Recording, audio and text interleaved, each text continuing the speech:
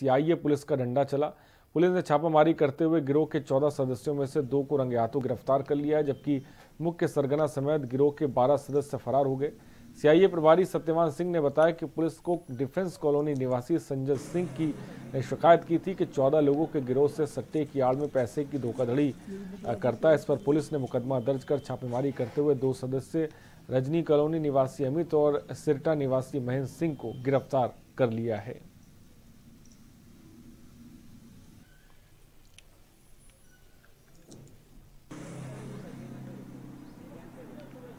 कल दिनांक 11/3/2020 को एसपी साहब के आदेश अनुसार एसआई सतपाल और साथी कर्मचारियों के बराह गश्त पड़ताल जुराइम वहाँ वाल्मीकि चौक पर मौजूद था। जो सज्जन एक व्यक्ति समाज सेवी सज्जन सिंह वासी डिफेंस कॉलोनी कैथल ने सतपाल सिंह एसआई को एक दरखास्त 13-14 आदमियों के खिलाफ दरखास्त पेश की, जिन्हें बताया कि भाई ये आदमी जो है लोगों से है नहीं सट्टा खाई वाले के पर्ची के मतलब धोखाधड़ी करके लोगों से काफ़ी रुपए हड़प रहे हैं और लोगों को इस बारे में गलत संदेश जा रहा है।